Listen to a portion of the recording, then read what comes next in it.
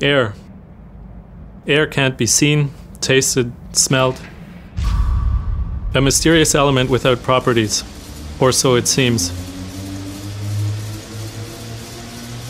In aerodynamics, air becomes force.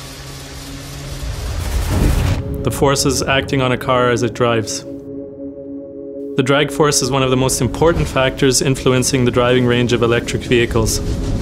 For us aerodynamicists, air isn't an adversary. It's a source of stimulation, curiosity, and challenges. In the wind tunnel, we accelerate it. And then it begins to interact with the Audi e-tron GT. We follow its path, we analyze its flow and study its turbulence. We guide it and listen to it. We channel air through air curtains and across the wheels, over the wing mirrors and quattro blisters to the rear spoiler. Our goal is to achieve perfect harmony between all these details. We want the efficient shape of this Gran Turismo to offer as little resistance to the air as possible, because we derive aesthetics from efficiency. I'm Moni Islam, Head of Aerodynamics and Aeroacoustics Development at Audi.